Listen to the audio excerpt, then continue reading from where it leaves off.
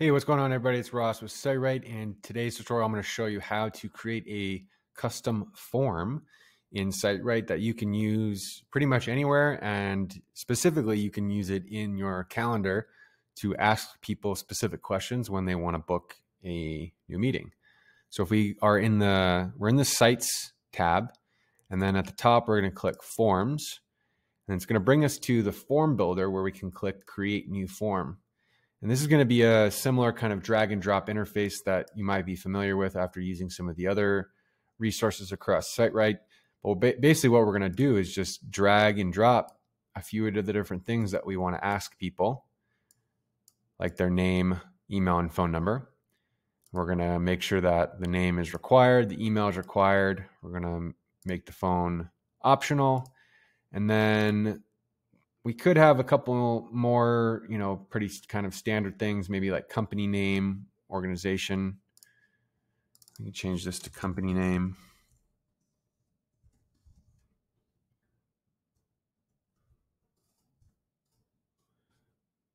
That could be something that's required. So something like this would be pretty simple and straightforward. And where we can kind of take this to the next level is with our custom fields option. So custom fields allow us to kind of ask whatever we want. So in this scenario, if we wanted to ask people if they're interested between a few different options, we could easily do that. So when we click create, add a custom field, it gives us all these different types of fields that we can use to create different types of data. So for instance, in this scenario, we want people to be able to only select one option, and that would be a radio. So that's like the little circles that people can select and put a little dot in the circles. And so we're going to name this, let's see, like interested fields, whatever that may be. And these are going to be the different options. So we're going to want to do, let's do marketing, website development, and we'll do SEO. Click save. And so this will bring another option in here that we can drag and drop in. And now you can see that there's the three little options in here to change. So let's say, and this is kind of confusing. So let's say you're like, I want to add more, I want to change things. The custom fields is a global piece of data that is used in a lot of different places. So for instance, this is a very powerful selection. We can make automations based off these selections. We can do custom audiences based off these selections, etc. So having a custom field is a global entity that is not edited or changed within the form section. It's actually edited and changed within the general settings. So if you wanted to add an option to this custom field that we just created, or if you wanted to change the name of, let's say, the marketing option, what we're going to do is we're going to go into settings. Oh, let's save our work first. We're going to go into settings, and then we're going to see this custom fields tab right here under other settings.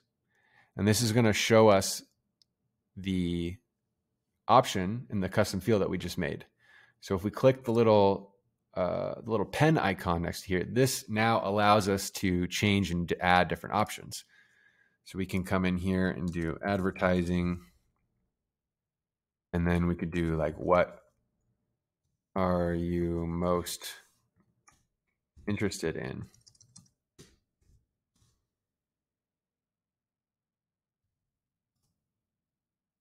We do something like that and click save.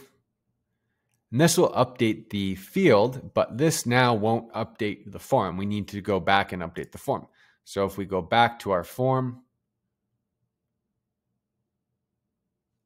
we can see that the advertising was updated. If it doesn't automatically update, like you can see how the title wasn't updated, we need to exit here, and then we're going to go under custom fields, and then we're going to re-add it back. And now you can see that the title is updated and all four options have been updated. So we can save the form here, click save. And now this form, let's make sure we name it. So we'll do opt-in form, or you want to name it, you can name it.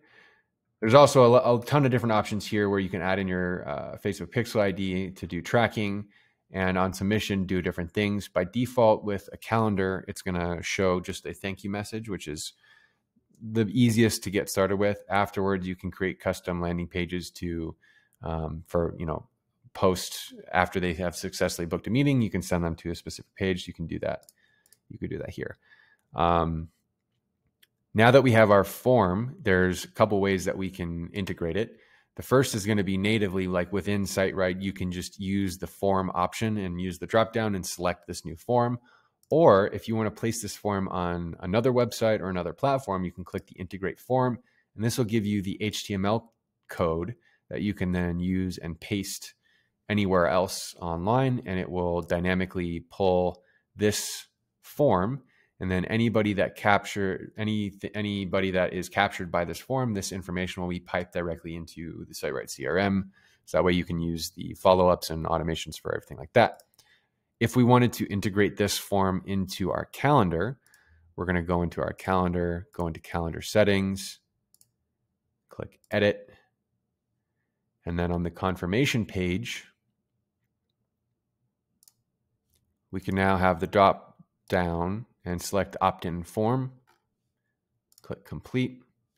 And now if we go here and look at the form, when we select the time and click continue, you can see now this is the form that we just made with the options that we can select. So in some of the next videos, link below, we'll do what happens when somebody selects this one versus what happens if somebody selects this one. That's all done in the automation section, which we can go in more in depth in a little bit. If you guys have any questions, let me know, and I'll see you in the next one. Thanks.